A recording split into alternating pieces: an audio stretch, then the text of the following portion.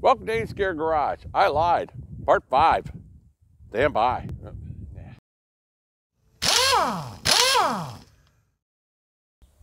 Chuck commented that after watching 4 videos that started with replacing exhaust studs that, well, I didn't actually show replacing exhaust studs or any of the exhaust works at the end, and he was kind of disappointed in that. And I understand that, because that was just, you know, that was a failure on my part. So what I'm gonna do is I'm gonna dig through this old footage that I got, because I got a lot of footage. I had to move it around on the computer even to keep it, and see if we can't cobble something together to show you everything I did on the exhaust. You've seen all the rest of it. It's not important. And I did skip by the exhaust. This job was a pain in the butt.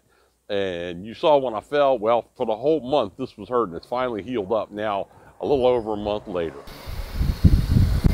I don't know if you can hear this or not, but I got the mic down here so maybe you can. Down in here, it's a I don't know if you can hear it. Deaf and vacuum. I mean, exhaust. Everything's smoking down there because I sprayed everything with PB Blaster. You know me and PB Blaster. But those rusty old bolts right there, trying to find them, and that one way back in there, I don't know if you see it right there. Okay, they're kind of rusty and they've been on there a long time. I believe that's where the leak is.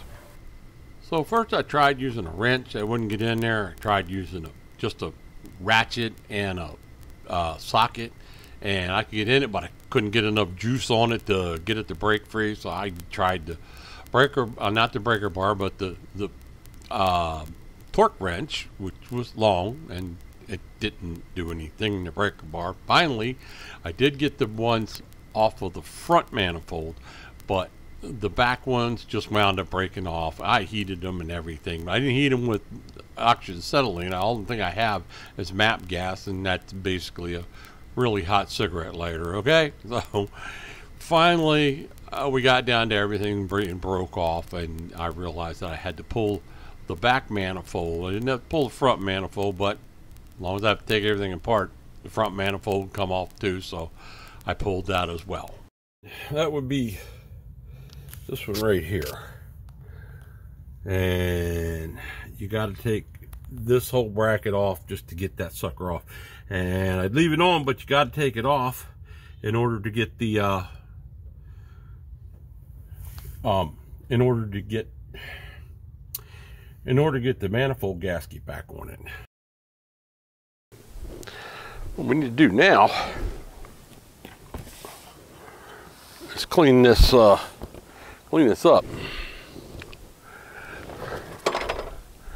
Got the flap disc here.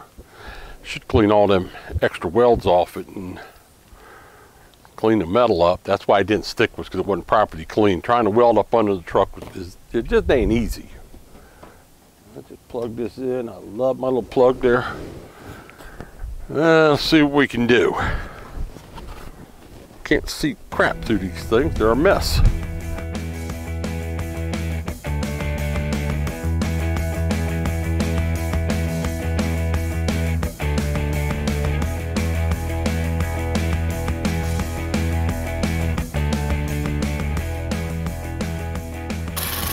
I flipped this without touching that hot spot. At least turn it around a little bit.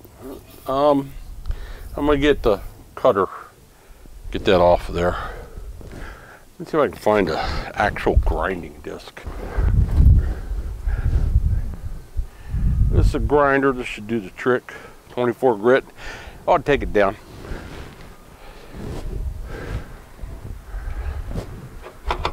I got a toolbox. I keep this with this, and I don't lose it. I've lost I don't know how many of these stupid things. Buy a new grinder and put that away, and next thing I know, I don't know where it is.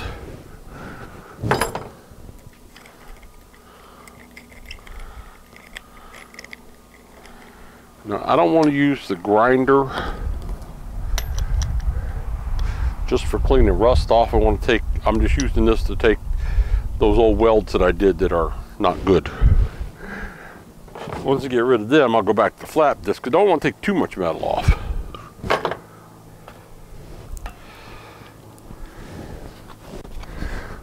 But I do want to take these welds off.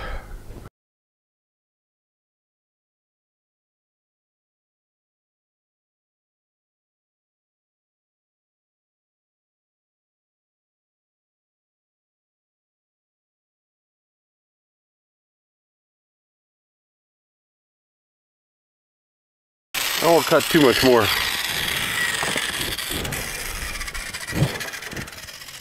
At this point, the flap disc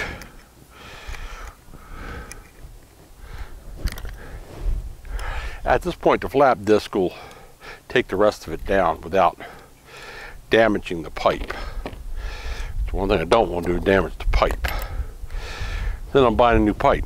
Don't want to buy a new pipe.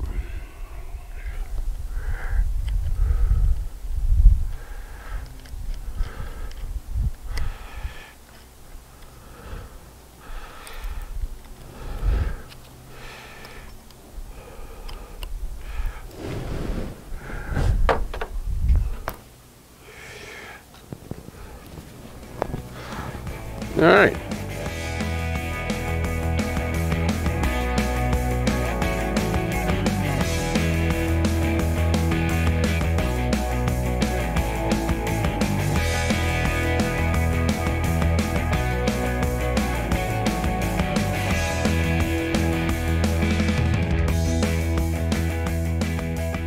I don't want to weld anything that's not perfectly clean. I don't want to weld the rust. That's why it broke before. So, got a brand new one. As you know, I had to cut the other one off.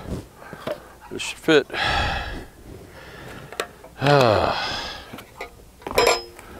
Should fit right on here, just like that.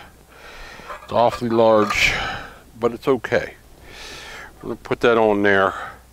I'm gonna tack it on a couple spots here and on the bottom. Then we're gonna take a hammer, we're gonna bend it in so that it fits everything. I think I could tack that right there. And I think it'll be fine. I'll make sure it's straight-ish. Just line it up with the other pipes. That should be about right. Yeah, it'll be fine. Yep. There we go. All right.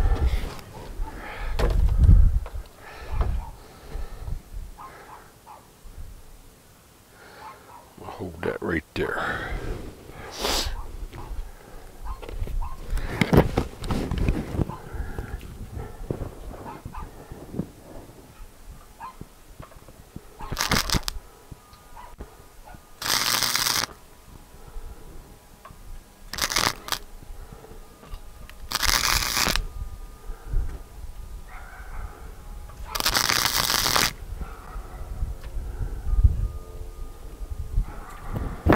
Not a very good tack.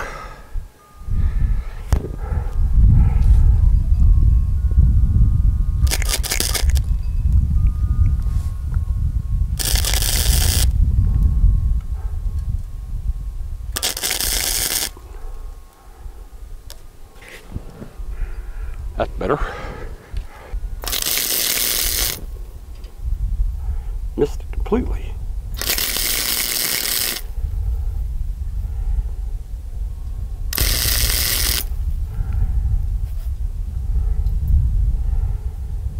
Pretty good.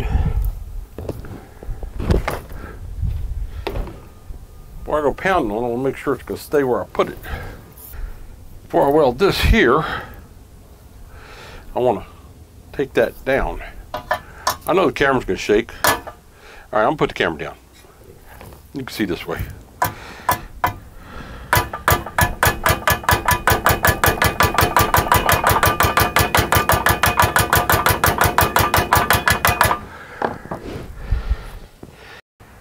So what I did here was pounded all this down here, and you see now it's flush this anyway. I'm gonna weld that whole thing up. I want to get a good weld on it so it don't break this time.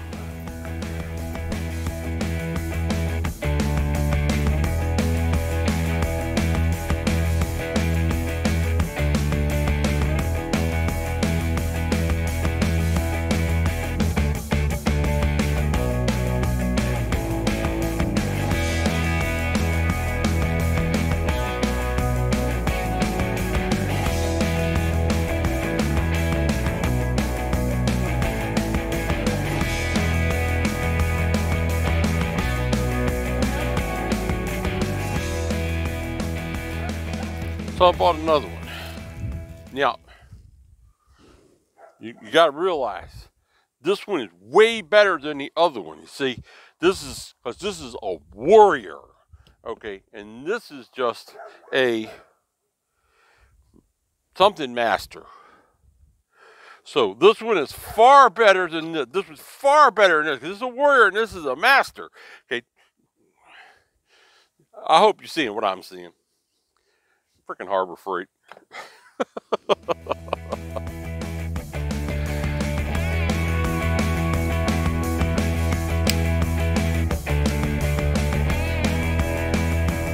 take this here.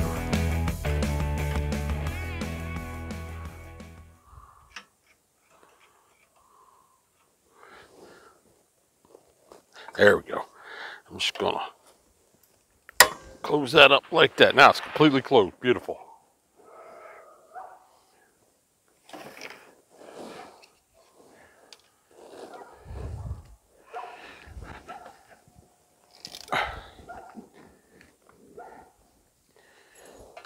Pop that on there.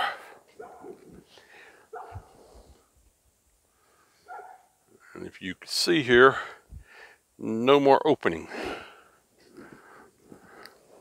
And I put this on low. I don't want to blow through it.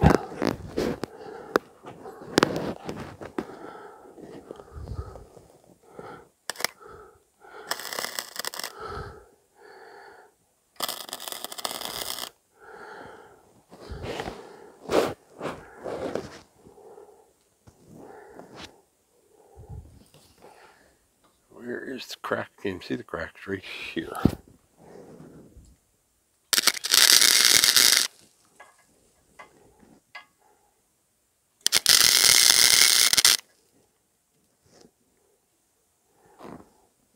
Okay.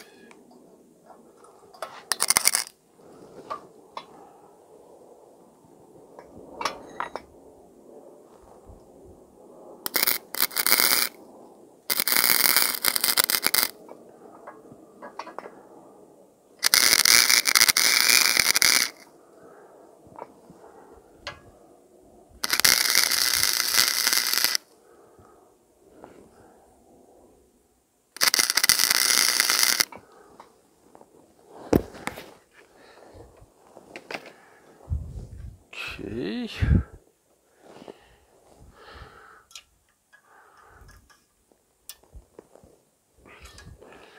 There. I should hold it. See what happens. I didn't hear anything crack.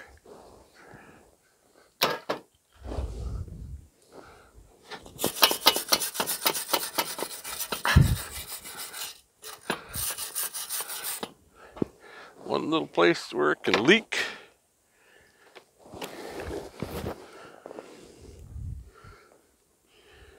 A bunch of places where it can leak. Yeah, we're going to fix them right now.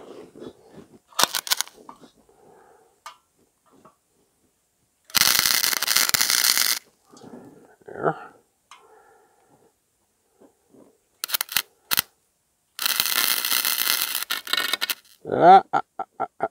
Little hole. Okay. Little hole like that, let it cool.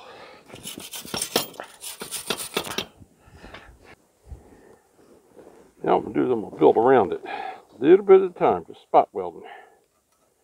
There we go. There.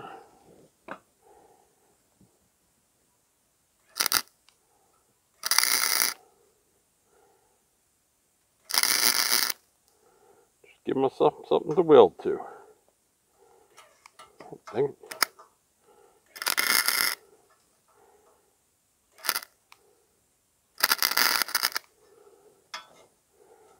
Welding to the weld.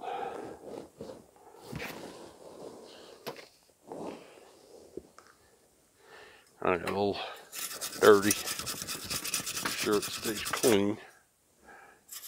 There.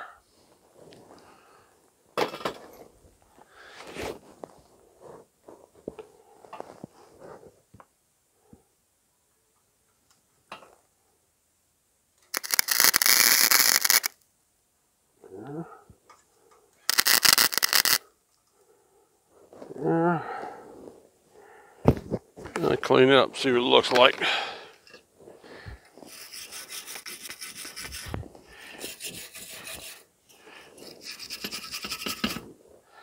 All right, that looks fine.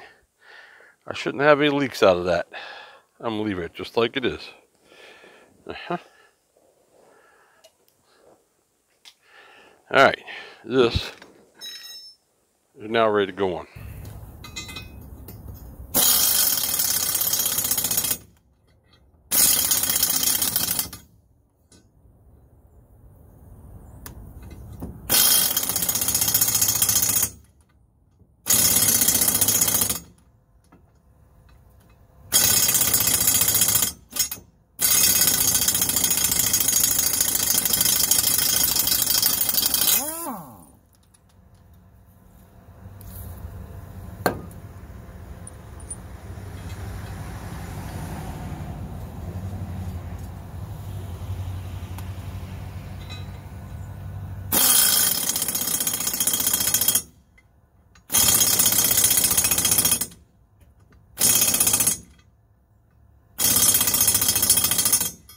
Installed way close enough. It ain't going nowhere, that's for sure.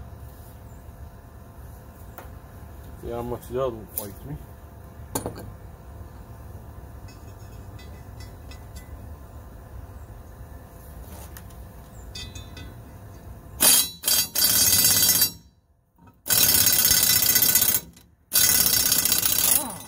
Not quite as bad, but fighting.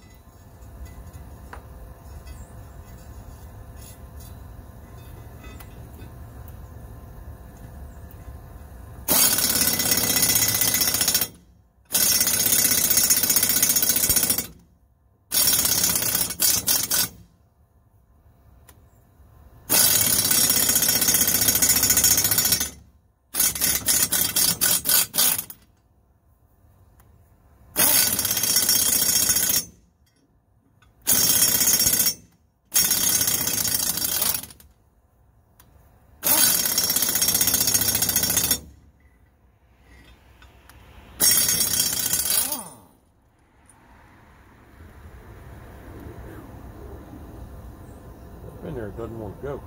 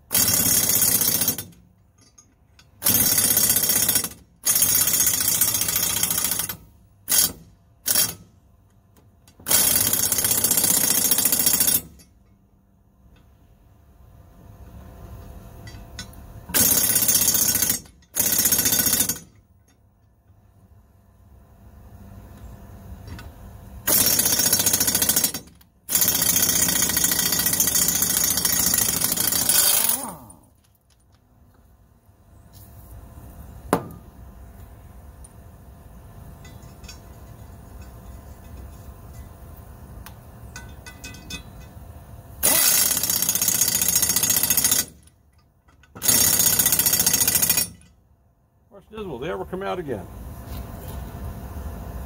If I ever go to do it again, I'm gonna get new manifolds. I don't think I'll ever have to pull these out again. These are brass. They shouldn't rust. If you're doing this job in winter, you may have to heat these manifolds to get them back on. The bolt holes are so tight on them that if it gets too cold and that metal cracks a little bit, you can't get the bolts back in the holes. You may have to heat it up to get it to the metal to expand so you can get the bolts back in the holes so you get these stupid things back on the truck. Yeah, let's see if I can get this thing up on here.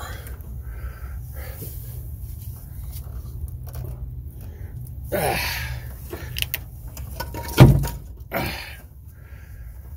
wants to fight me.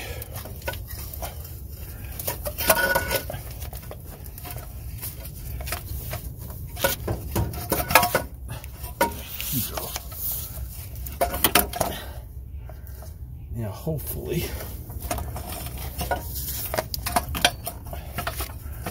I can get this to cooperate a little bit.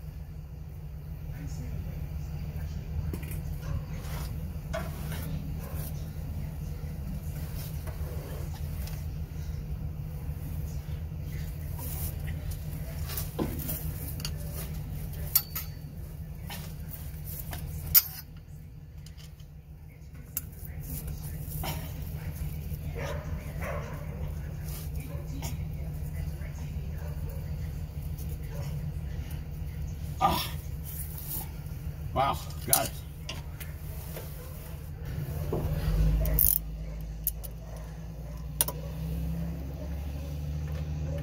Let's go.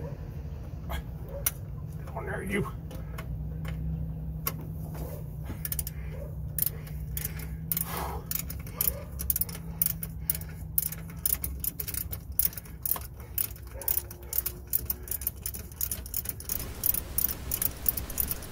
Test.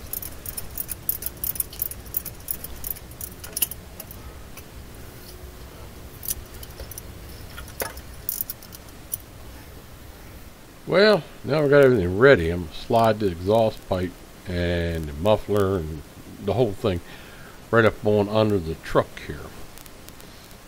Once got that up there, then I can start fighting it and wiggling it and jamming it until I get it in where it needs to be so I can tighten everything up.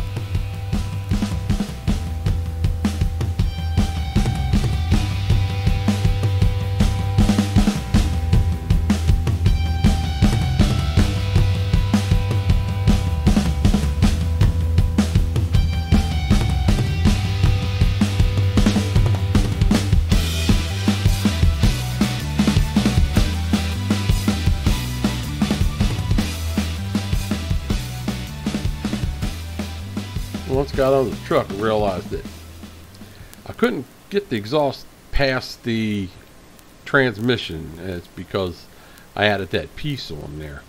So what I had to do was a little peanut butter blaster there on the transmission bolts. And what I'm going to do is take them transmission bolts right on out of there.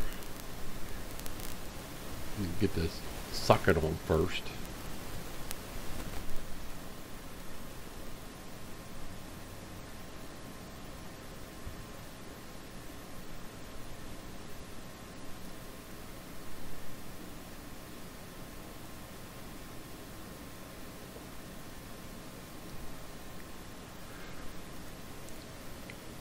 I was using the big jack to jack the truck up. I did have a jack stand under, but I'm too lazy to go get the jack out. So I have the little jack under here, and so I had to put a whole bunch of blocks of wood on here just to get it to go high enough to jack up the transmission.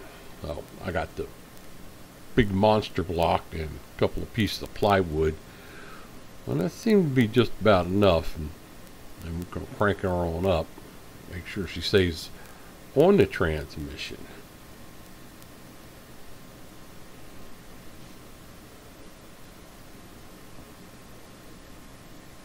And we get the transmission to go up just a little bit there, right there, just about like that. And I will fight this thing over, and right about here is where I bump into the camera. So that's all I got of that. So I got that all straightened out and got that in there the way it needed to be. Now I got these pipes lined up pretty close to where they go into the manifolds. And I just got to put the bolts on the bottom of all 4 of these, because it's 2 separate manifolds, remember. And it's got a split pipe that comes out of the catalytic converter. And once you get these bolts on, then we can go ahead and tighten everything up.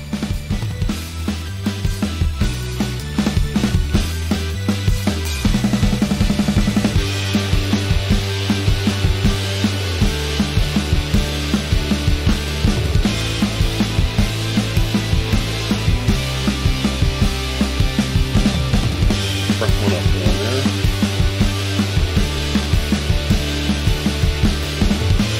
A little tricky, you got to play with it a little bit.